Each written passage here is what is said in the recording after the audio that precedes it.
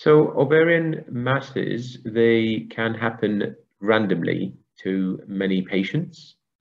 However, there are some ovarian masses in the cancer group which are related to some genetics malformations. In particular, there is a gene called BRCA, BRCA1 and BRCA2, and there is as well the MLH gene. These ones, they are responsible for about 10% of all ovarian cancers. However, benign ovarian masses, normally they just happen randomly and there is no genetics background. Some of them, they can happen more in younger women and some of them can happen more in older women. The ones which are very well known in younger women, they are called the teratoma or the dermoid cysts. And they happen normally in the age of reproductive age for women who are trying to get pregnant. There is, of course, the other group of benign tumors called endometriomas. And these ones as well, they happen in younger women and they are hormone dependent. Some of these ovarian masses, they depend on the hormones. So there is estrogen, like in younger women, they can grow more. Unlike the picture in menopausal women when there is no hormones, so some other masses can happen like serous cystadenomas, which they don't have any hormone receptors normally, and they're not related to the menopausal status.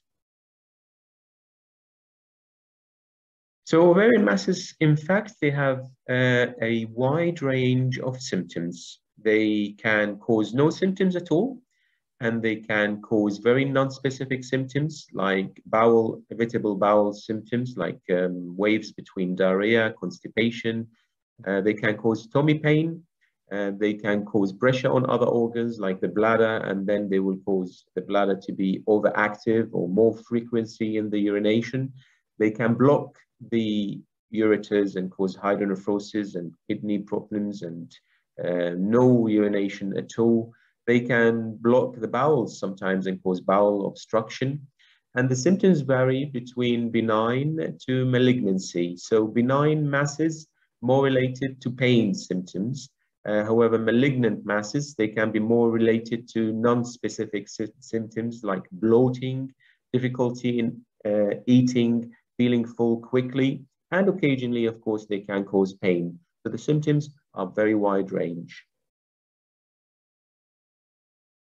I think ovarian masses can be divided into 5 groups. The first group is the functional ovarian masses, and these are the ones they happen as part of the normal natural cycle with a little bit of derangement. For example, ovulation is known to happen every month. So sometimes the ovulation cyst can persist and cause what we call it a corpus luteum. This corpus luteum can get a bit slightly bigger with hemorrhage, but still a functional cyst. These ones, they are known to disappear on their own. They can take a few weeks before they disappear completely, and they don't need any specific treatment.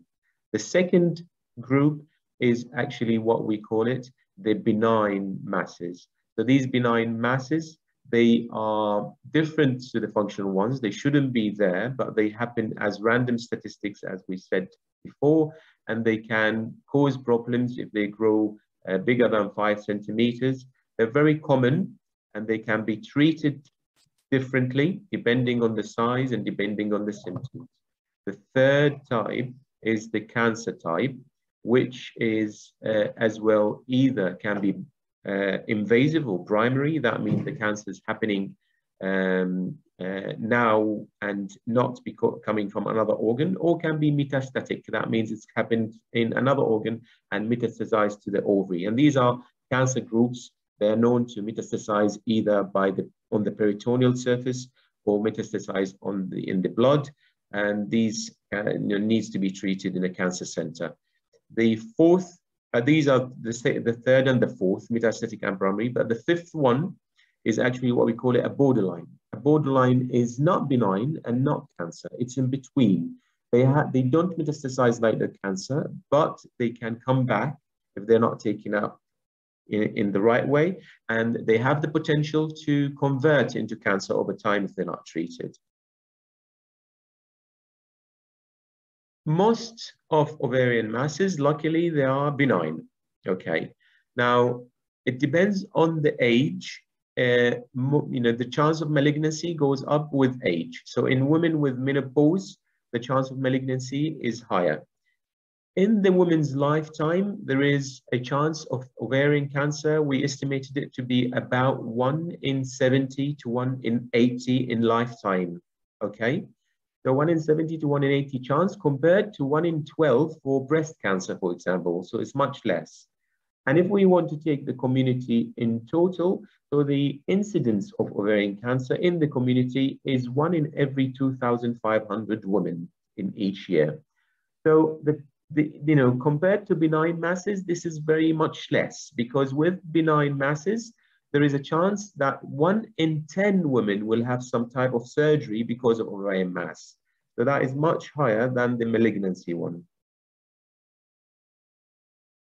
So there are a few ways to diagnose ovarian masses. First, with the clinical symptoms and the investigations, including some blood tests. We sometimes ask for tumor marker to see if there is a chance for these ovarian masses to be cancerous. Like most famous tumor marker is CA125.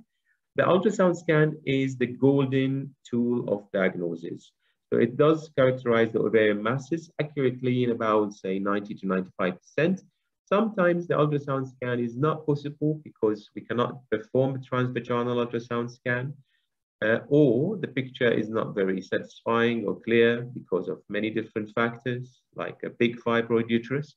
In that case, we can resort to MRI. The MRI is the second option for characterizing ovarian masses after ultrasound scan, because it's more, difficult to get compared to the ultrasound scan, but it gives the same accuracy like the ultrasound scan in diagnosing the ovarian mass, whether it's benign, borderline, or malignant. Other tests like a CT scan are useful when we want to see how much the cancer is disseminated into lymph nodes or into other surfaces or into the chest.